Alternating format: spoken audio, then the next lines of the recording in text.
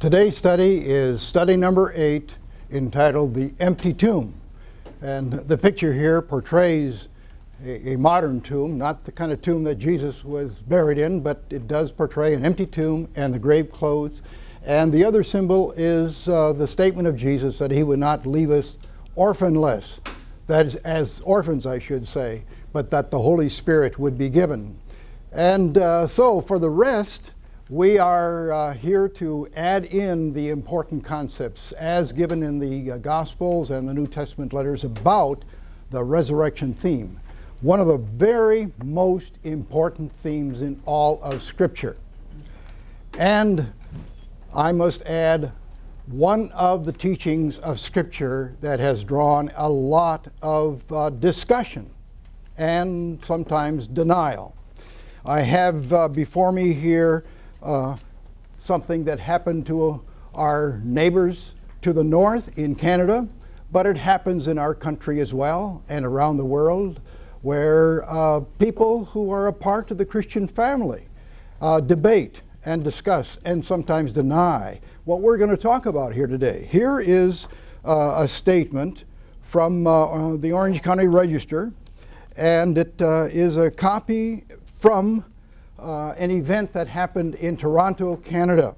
And it reads as follows: Canada's largest Protestant denomination, the United Church of Canada, has become a flashpoint for bitter debate among Canadian Christians after its leader questioned the divinity and resurrection of Jesus Christ.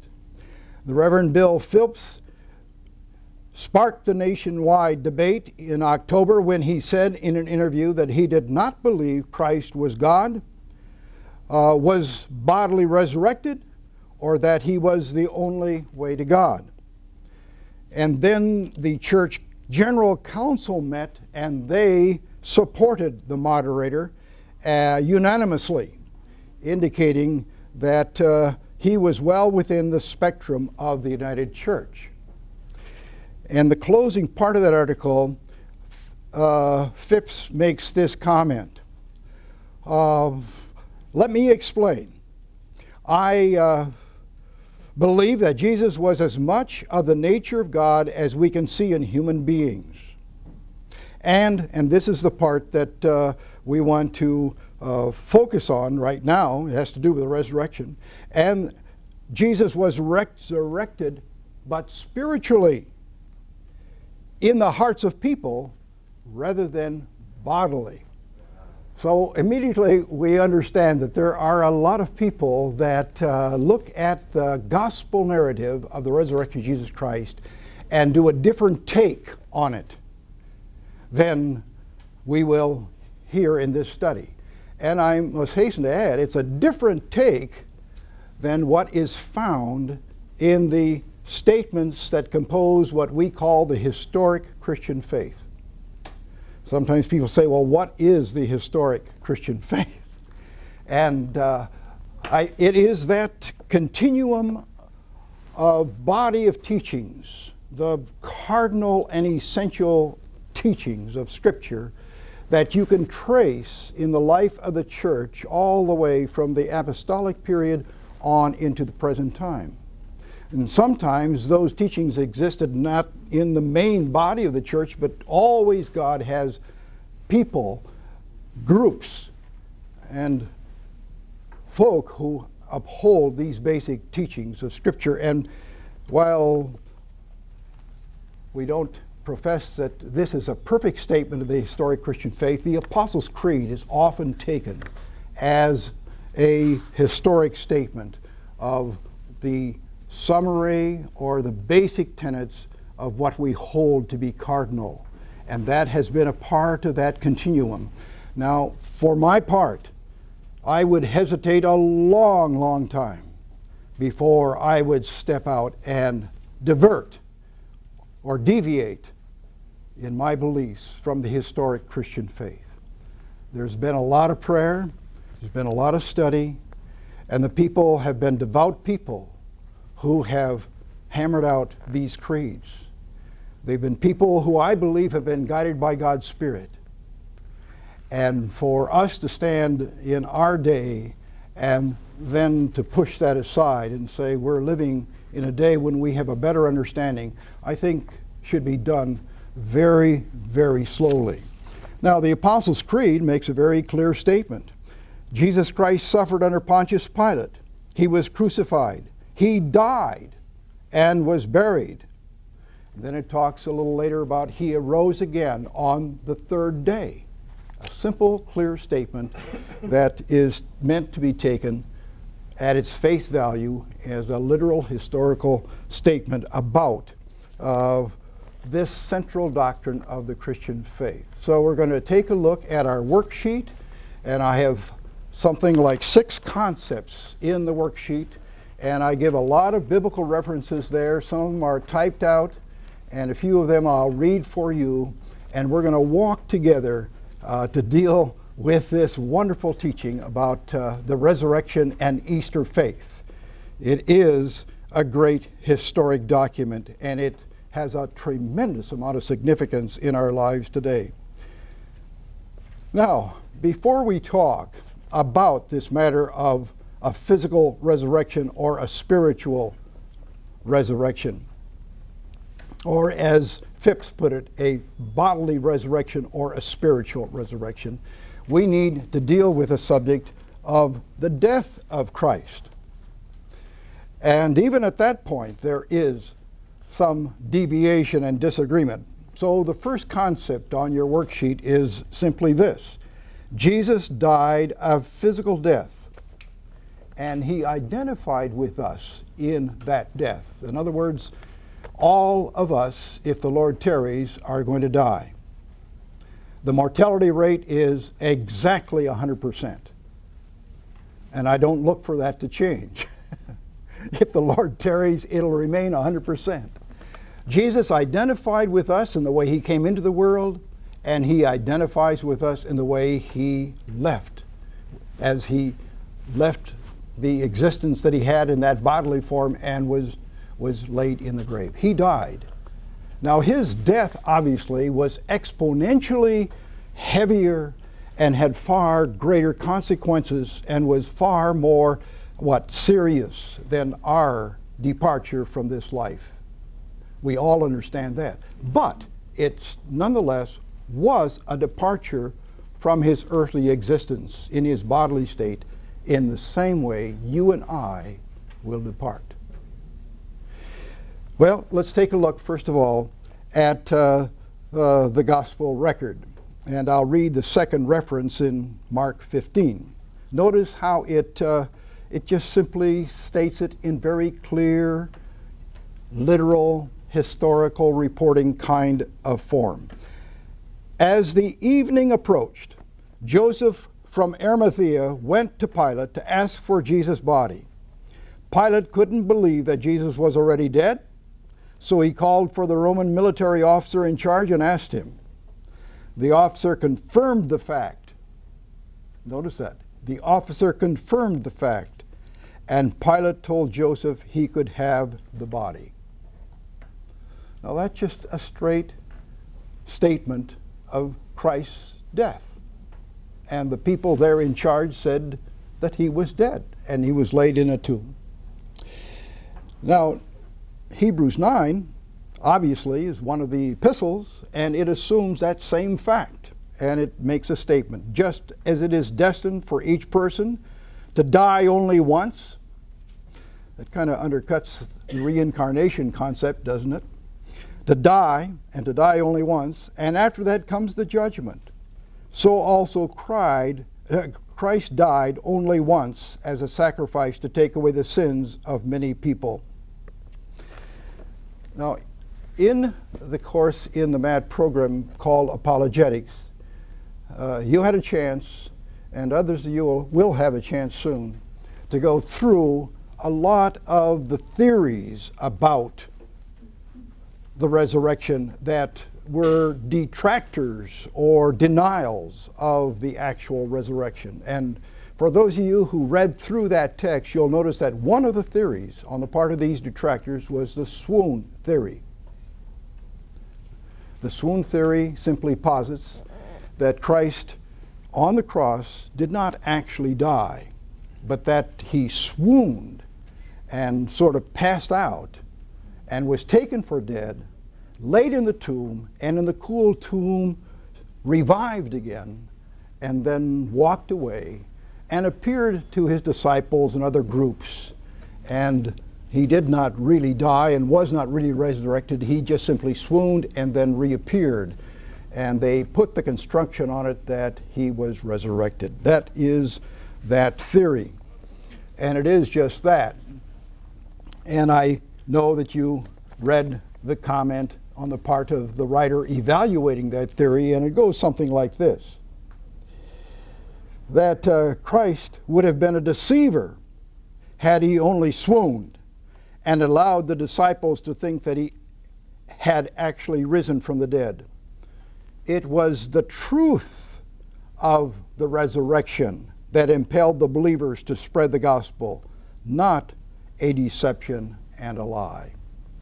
You cannot build a church, you cannot build a Christian movement such as we have on something that is false and is a deception such as that. And so we simply affirm Jesus died a physical death. Now, let me take a second to read a passage of Scripture that talks about the fact that he identified with us in death. And sometimes people say, well, of course he did. To die is to die, isn't it? Well, we do have a couple of illustrations in Scripture about people who did not die. Anybody remember any of those? Enoch. That's right. And in the book of Genesis, you read, he walked with God, and he was no more, for God took him. And that's affirmed, repeated, in Hebrews chapter 11. And so the word that the expositors use is that Enoch was translated. He didn't die. Now there's another illustration in the Old Testament, and that's Elijah. Elijah put his mantle on Elisha as his successor. They went to the Jordan. And that's right, he went up in a whirlwind, and God took him. Now, how about God doing the same for Jesus? Did he? And he did not. He did not. Jesus exited his earthly existence with that human body of flesh and blood in the same way we will.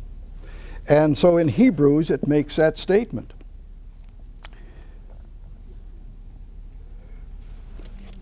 And I'm reading from chapter 2 and verse 14. Because God's children are human beings made of flesh and blood, Jesus also became flesh and blood, being born in human form. That's a way of saying Jesus identified with us in the birth process. He had a human mother and was born of Mary, just the way you and I had a human mother and were born in that same process. Continuing the reading.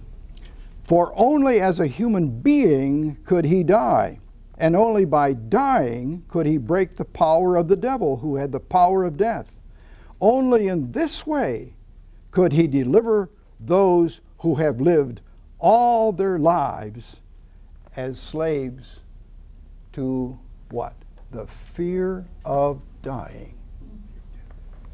And we're going to talk about that in a second and discuss how do we view dying. It is a fact that all of us will face, and the Bible has something to say about that. So let's go on to the second concept. Jesus had a physical, literal, real death. Number one. Number two, Christ's resurrection broke the power of physical death. Now, don't let that just fly right over the top of your head as just a bunch of idle words. Think of these words. And really, it's almost a direct quote from 2 Timothy chapter 1, verse 10. Here's how Paul writes it. Jesus Christ, our Savior, who broke the power of death and shows us the way of everlasting life through the good news. So under line in that passage in red, broke the power of death. There it is. And some older translations say he abolished death. Death still happens, so it wasn't abolished in the sense that it is no longer going to be our experience, but it's abolished in the sense that Paul writes about it in 1 Corinthians chapter 15. Now, if there's one chapter that you want to remember as the resurrection chapter, that is to say, the chapter in the letters that follow the Gospels, that really does lay out the whole resurrection theme, it is 1 Corinthians chapter 15. You can always remember that. And at the close of that chapter, you have Paul as a paean of praise, so to speak. He said, "O death, where is your sting? O grave, where is your victory? Thanks be to God who gives us the victory through our Lord Jesus Christ." And that is what is meant in the word that he has abolished death. He takes the sting out of it, and the victory. The last enemy is death, according to that same chapter, the 26th verse. And he has simply demolished that enemy. And we need to ask ourselves the question, is that how it all goes in life today? Is that wonderful theme something we've wrapped our arms around sufficiently enough? In John R.W. Stott's commentary on this passage in 1 Timothy, where he talks about abolishing death, it's 2 Timothy, by the way, he makes a comment that we really, in society, are afraid of death. And he quotes an Observer magazine in Britain that devoted a lot of space to the subject of death. That's not a popular subject, but they were bold enough to put on an issue that really highlighted it. And he quotes from that magazine. It talks about how society looks at death. Far from being prepared for death, modern society has made the very word almost unmentionable. We have brought all our talents into use to avoid the prospect of dying. And when the time comes, we react with anything from excessive triviality to abject despair. And then he says, one of the most searching tests to apply to any religion concerns its attitude toward death. And measured by this test, much so-called religion is really found wanting. There is a popular name in the movie-making business, Woody Allen, who has come to be known as a person who really is afraid of death and sometimes likes to joke about it, but it's really something that concerns him.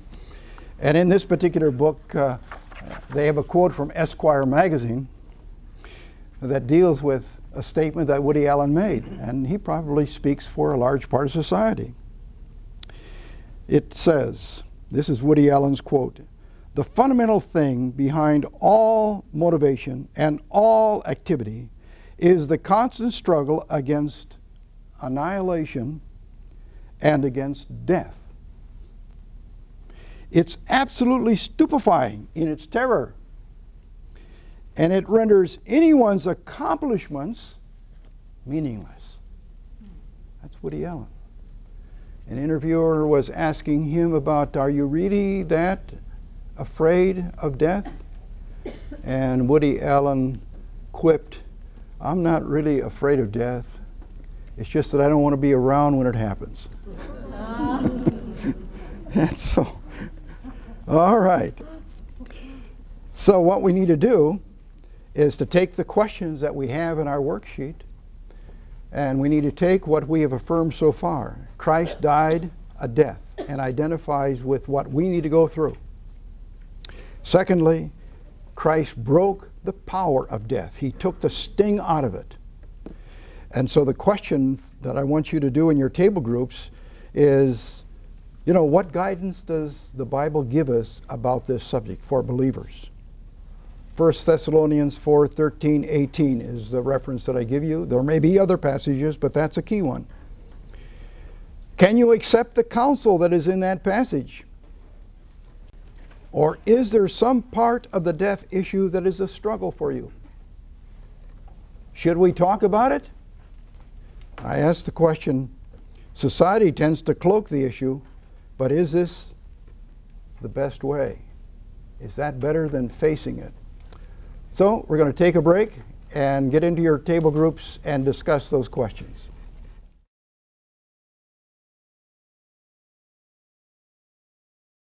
And we go to concept number 3 in our worksheet. The resurrection of Christ is an historical and literal fact. And the reason we underscore that is because there are a lot of people who don't buy that. It is an historical fact. There are parts in the Bible that deal with a lot of symbolism, and they need to be treated as that kind of literature. Apocalyptic literature, for example, needs to be treated and interpreted that way. So you take what the meaning of the symbols refer to, and you don't take the apocalyptic statement literally. But when you come to sections of Scripture that are just straight reporting, they are historical narrative, you take them as they state the information, literally. You recall the study in Old Testament number 2, and talked about all the different kinds of literature. Well, friends, that's an important study, because a lot of times people will do violence to the body, to the Scripture, by treating things that are historical symbolically. And that is what is done with this concept.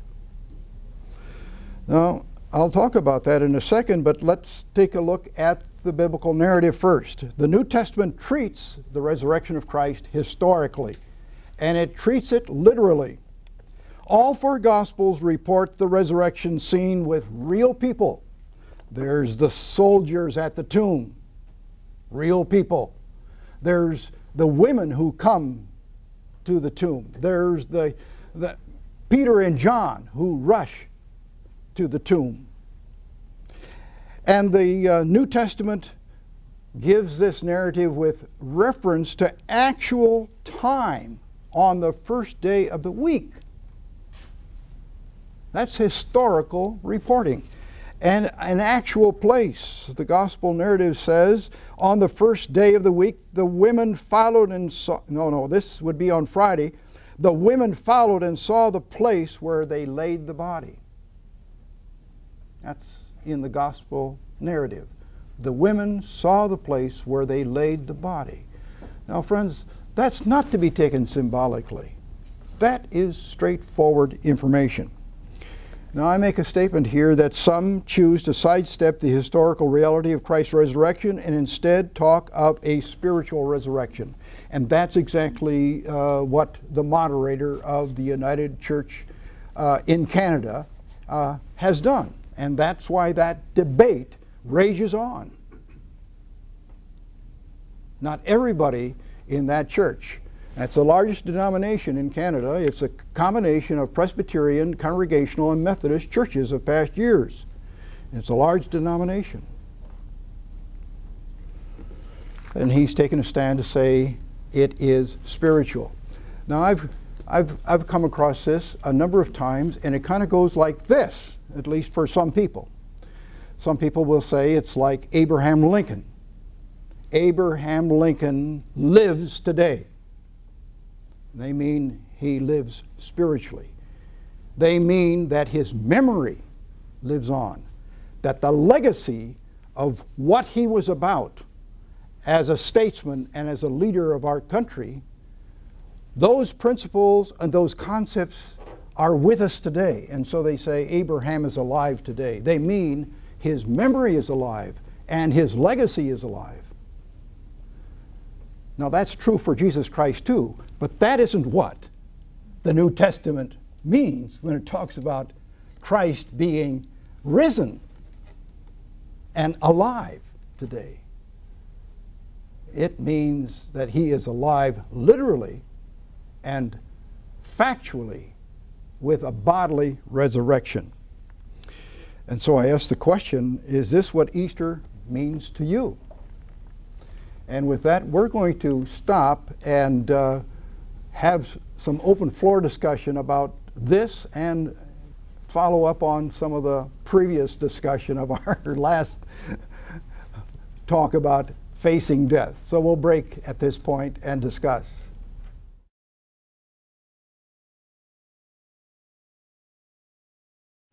As we begin again, I want to give you a wrap-up statement that really ties together that question that you had for discussion about a spiritual resurrection.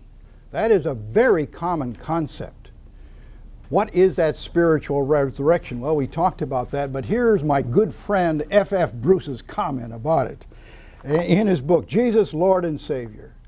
And he knows that that idea is very much prevalent in and around the world. And he writes, "It's easy for us today to talk of a spiritual resurrection and emphasize that this is what is really important.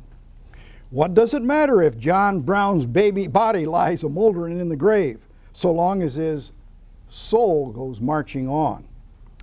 But that is not what the followers of Jesus meant when they spoke of his resurrection in the 1st century A.D., and that is not what their hearers understood them to mean. By resurrection, they meant the resurrection of the body. If they had meant only that the spirit and power of Jesus lived on, resurrection is not the word they would have used. Moreover, even if they had used this word to mean that Jesus' spirit and power and memory lived on, their proclamation would have been pointless if his body was still in the tomb. Now notice this. If his body was still in the tomb. See, that's what you have to have if you have a spiritual resurrection. It would have been pointless if his body was still in the tomb or in some other place to which it had been moved. It has to be somewhere if there is no resurrection bodily. If you only have a spiritual resurrection, then the body is an issue. It has to be there or someplace where it's been placed. Now, he goes on to say, the authorities would simply have organized visits to the place to demonstrate that he had not risen from the dead. And Christianity would never have gotten off the ground.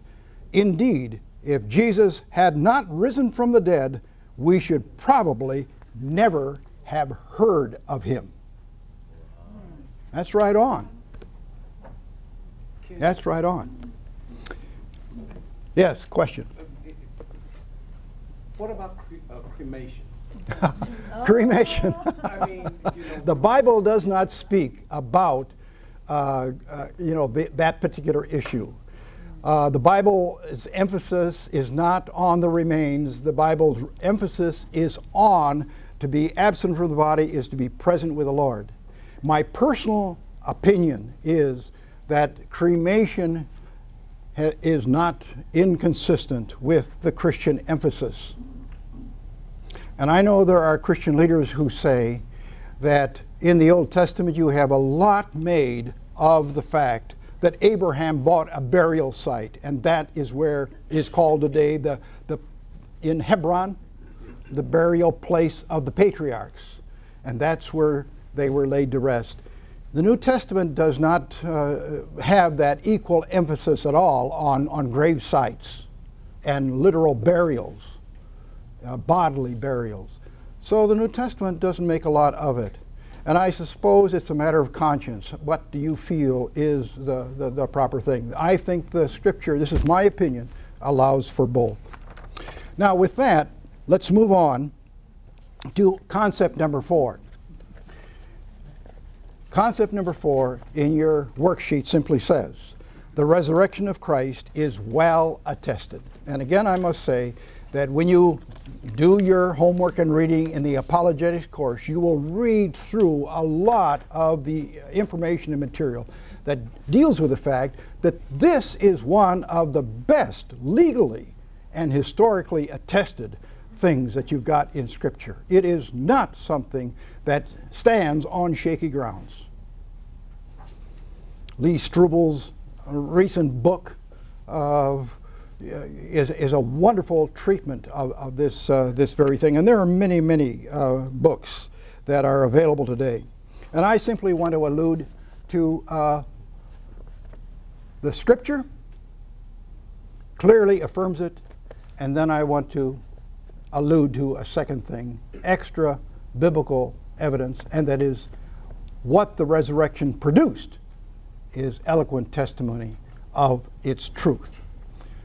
First, take a look with me at the fact that there are in the Scripture many references to post-Easter appearances, okay?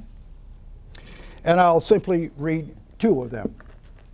But there are at least 10 or more recorded in the Gospels and in the letters of where Christ after Easter appeared to a person or to a small group or to 500 at one time. I'm reading now from that resurrection chapter in 1 Corinthians 15. And I'll begin the reading at verse 3 and go for a couple of verses. And just listen to what Paul has to say. I passed on to you what was most important and what has also been passed on to me. That Christ died for our sins, that's number 1, according to the Scriptures. That he was buried, and he was raised from the dead on the 3rd day, according to Scriptures. Now, Paul says that is of utmost importance. And then he goes on to say, this is attested in Scripture by Christ's appearances. In other words, he's affirming that Christ knew that what had transpired was so revolutionary, was so highly significant, that these appearances were of utmost importance if the whole Christian faith was to be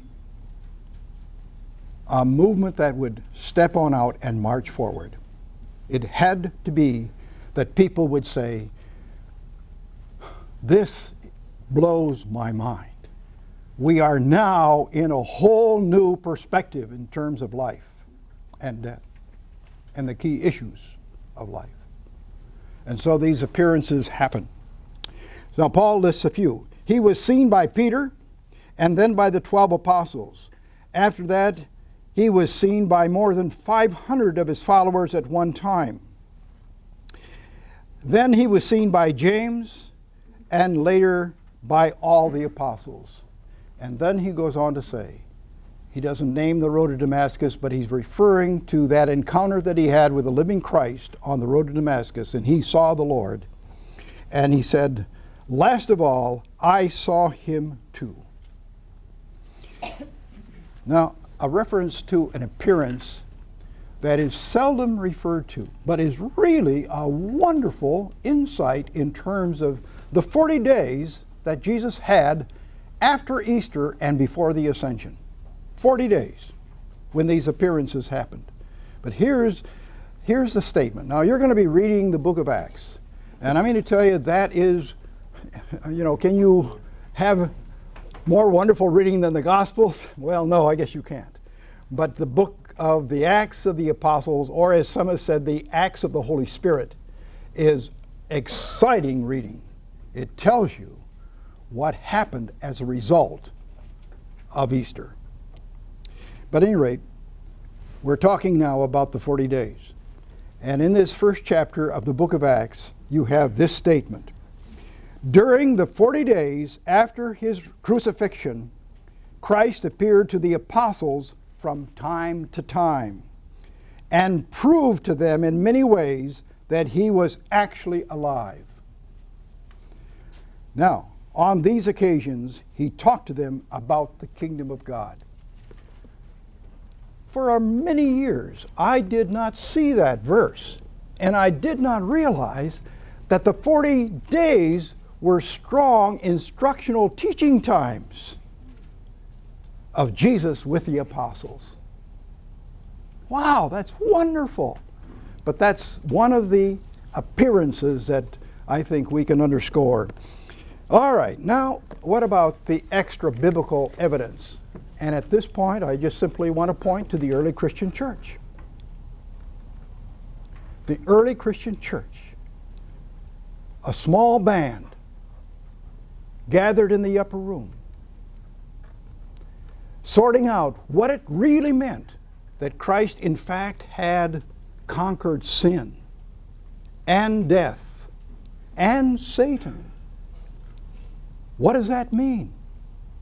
And I believe that they came to a dawning awareness that when Jesus said the kingdom of God is at hand, they began to see, now we understand what the kingdom of God is about. They began to wrap their arms around that in faith and in full trust and said, this is the greatest thing that has ever happened in the world. And because they were people who understood something of the Old Testament, they must have gone back and said what God originally created, and which was despoiled by disobedience on the part of humankind, God said He would reconstruct. I will bless you so that you will be a blessing, and by you all families of the earth will be blessed.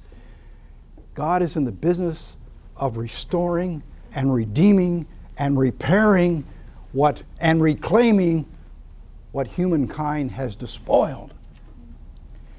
And in the Christ event, His death, His burial, His resurrection, where He has victory over sin and death and Satan, that's it. That's how all of this happens. And the kingdom of God is at hand. And we've got to get this good news out. So I think they probably said, well, nothing has changed in a way. The reality is still on that Rome is still dominating Palestine. That hasn't changed. Believers of Jesus Christ are people who are being held suspect. We've got kind of a penalty over our heads. That's why we're meeting behind closed doors. That hasn't changed. They were after Jesus. They're after us. Evil is still abroad. That hasn't changed. So everything is the same, except the Christ event is now the new reality. This is no longer the ultimate reality. The Christ event is the new reality. And we will be kingdom people, and we will live as kingdom people and share the news of God's kingdom. Have you noticed that in the Gospels that so much of the teaching of Jesus Christ, especially the parables, were parables about the kingdom? And we ought to ask ourselves, do we understand what that means? Do we understand what it means that the kingdom of God is at hand? It is one of the greatest event that has ever happened in history. And they were witnesses of it. And so they went out, and it spread, and they were persecuted. And historians look back at the early Christian church that began to grow and to spread and to spread, and they said, the blood of the martyrs has become the seed of the church. That's a classic statement. The blood of the martyrs has become the seed of the church. Why? Because they wrapped their arms around the resurrection faith. That's the ultimate reality, they said. That changes everything. Nothing has changed, but everything has changed because of the Christ event. So the history of these people who were despondent and defeated and disillusioned and who had gone back to their fishing trade now changed. And you watch them as they walk through the book of Acts, and you ask, what brought that 180-degree change? It is the Christ event, his death and resurrection. That is what changed. That's the foundation, and they were empowered by the Spirit. That's it. And friends, that's still it for you and for me. That has not changed. That has not changed. Which leads us to a section on the top of your page, your worksheet, on the flip side, which is concept and teaching number 5.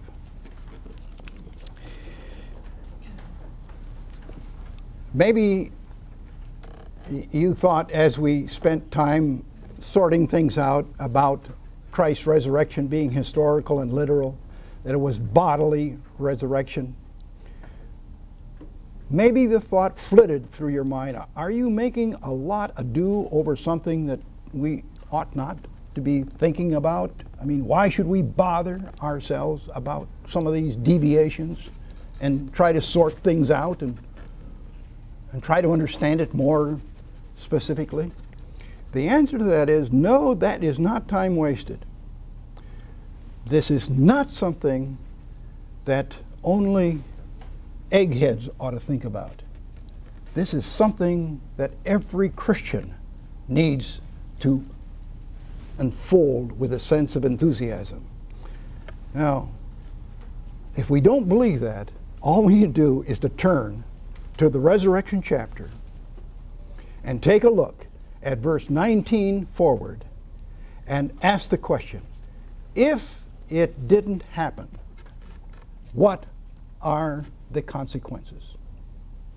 So what I want to do is to have you work individually, turn to that passage, it's given in your worksheet, and I give you empty space on your worksheet to list down what the consequences are if, in fact, the resurrection of Christ did not transpire as portrayed in Scripture. Okay? Let's take a break, and you go to your worksheet.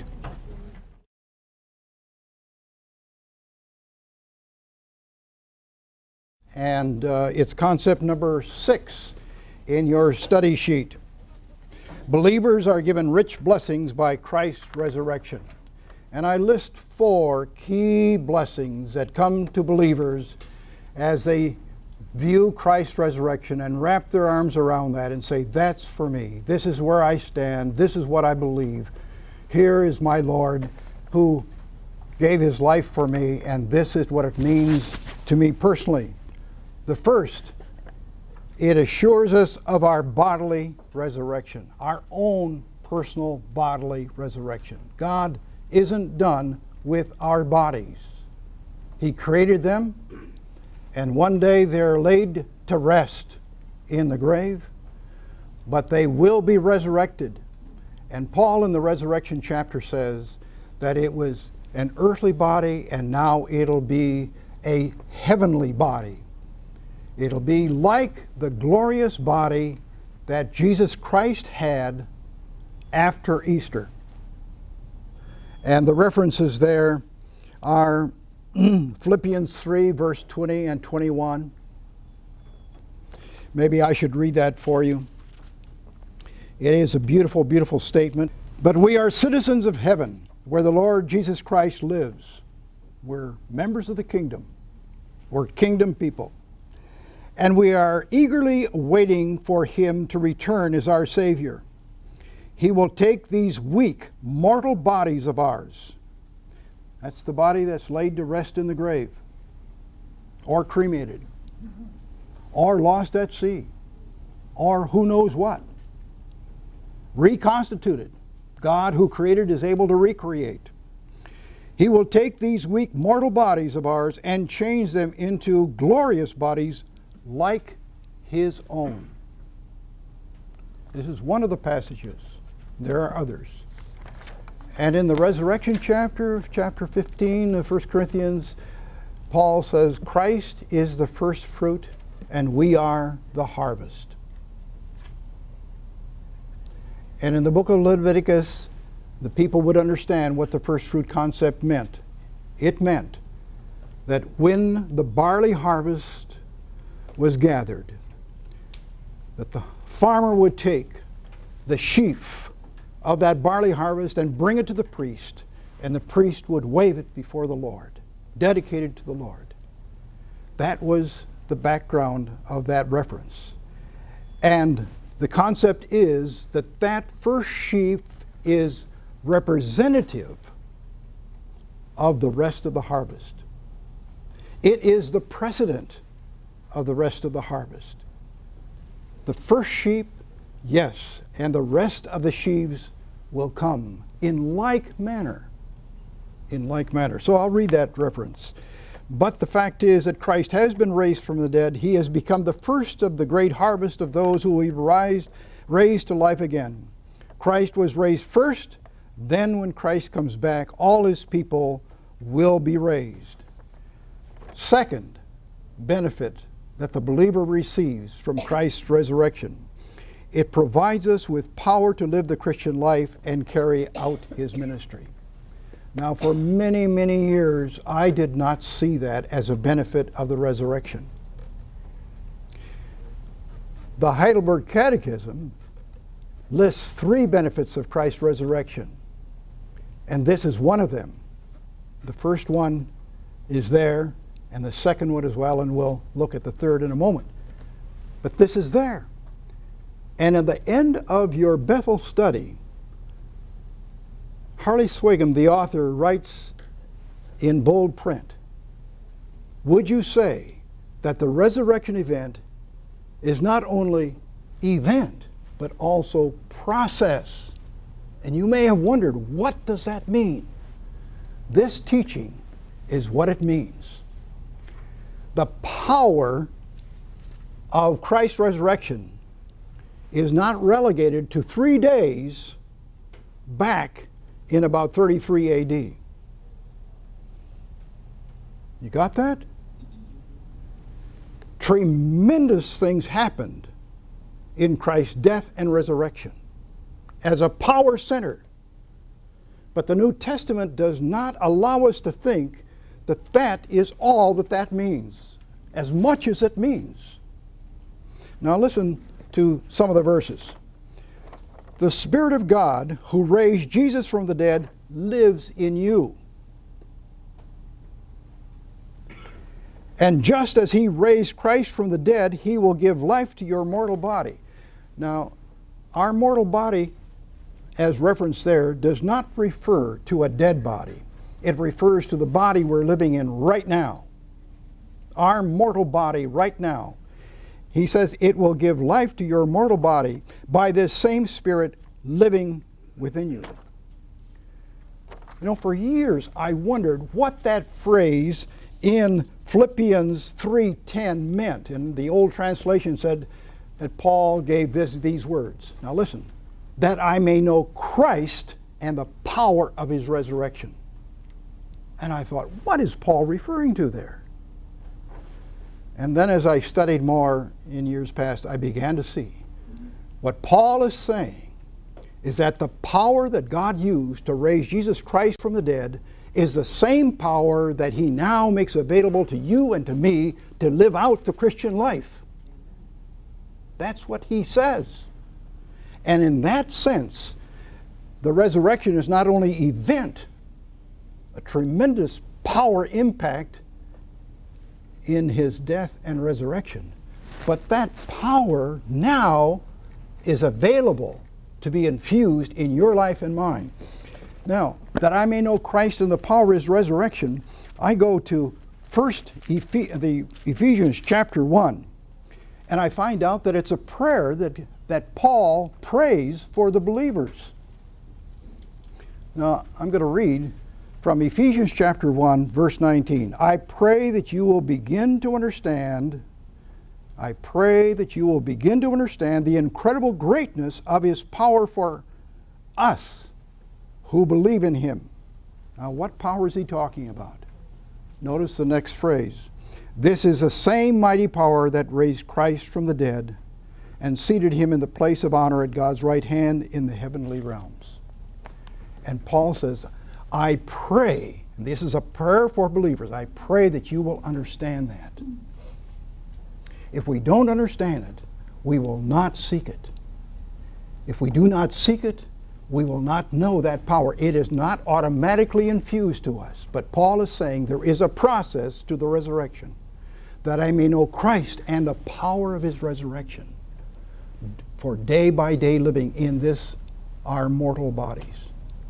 I think that really is a wonderful, wonderful teaching, and something that we need to be talking to God about, because there's far more that God makes available to us than we sometimes understand and sometimes desire. If we don't understand it, we will not desire it. And that's why Paul is saying, my prayer for you is that you will understand it, in order that you may seek the resurrection power in your mortal body for your day-by-day living. The writers of the Heidelberg Catechism saw that, and they put that down as one of the main blessings of the resurrection. That's process. That's day-by-day living.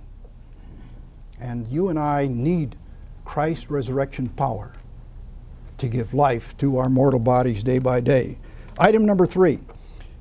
And the last two here are much more common and probably do not take as much time for us to talk about, but they're important.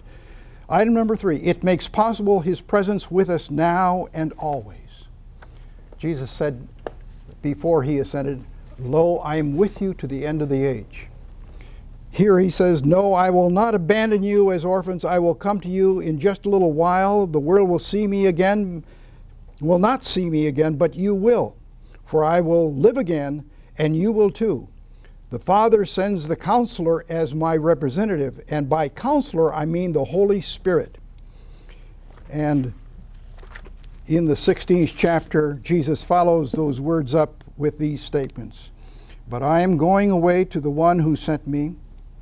It is actually best for you that I go away, because if I don't, the Counselor won't come. If I do go away, he will come, because I will send him to you." Albertus Peters, one of the great Reformed Church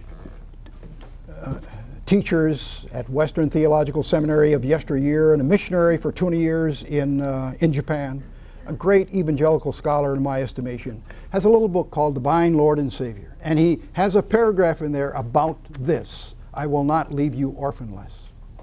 And he said, search the book of Acts as you will. Go through all the epistles as you want, and you will not find a shred of evidence of any of the apostles at any time, even when life was rough, saying, "I wish Jesus were here like he was with us during those 3 years in Palestine." There is absolutely no reference to that. And in this passage, Jesus is saying, it is to your advantage that I go away, because if I don't, the Holy Spirit cannot be given. The Holy Spirit is Christ's presence with us now in a fuller and in a stronger way than they even knew when he was physically with them, walking the dusty paths of Judea and Galilee. Hallelujah! I mean, that's terrific. All right? He is a living Christ. That's why he can be present in such a way, by the power of his Spirit. I serve a risen Savior. He walks with me and talks with me along life's way. That's what this means. Now let's go to the last one. It confirms that Christ's cross atoned for our sins and made us right with God. Okay? You got that one? What does that mean? Well, the scripture references should be read first, and we'll talk about it. He was handed over to die because of our sins, and he was raised from the dead to make us right with God. Romans 4:25. For God made Christ, who never sinned, to be offering for our sins, so that we could be made right with God through Jesus Christ. Now, I have a question. How is Easter like a ticker tape parade down Fifth Avenue? If you have watched some of the films of the ending of World War II, And then that marvelous victory parade down Fifth Avenue, and all the confetti and all of the bands marching, and this was a high moment. And the question is, let me make it a statement. Easter is like that. That was a high moment in our nation because it said mission accomplished, victory attained. And Easter says what Christ set out to do when he said, I will take this cup because it is your will, Father. And he went to the cross.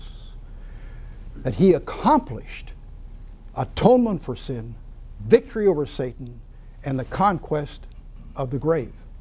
He accomplished it.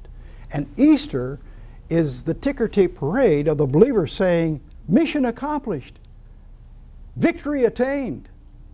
What you said has been completely fulfilled. That's what Easter is. And that's why the early believers said, this is a centerpiece of our faith, and we will change our worship day from the seventh day to the first day, because it was on the first day that he arose from the dead. And we will celebrate Easter every Sunday. That's a part of what this means. Now, I'm going to wrap this up by asking this last question. We've been talking about victory. We've been talking now just the last few moments about a ticker tape parade of mission accomplished. But you and I are going to go and read tomorrow morning's newspaper, and we're going to listen to the news on television or on the radio as we go to our work, and we'll hear about this and this and this and this, and we'll say, boy, that doesn't sound like Easter to me. And so Christ has conquered Satan, and Christ is victor over sin and atoned for it. That's not the kind of world we're living in. And we have to ask the question, how can that be? Because the Bible says that's been accomplished. And yet we don't see it accomplished. And one of the best illustrations that I've ever heard to help us to get a hold of this is an illustration that I believe comes from Emil Brunner. But it's about World War II.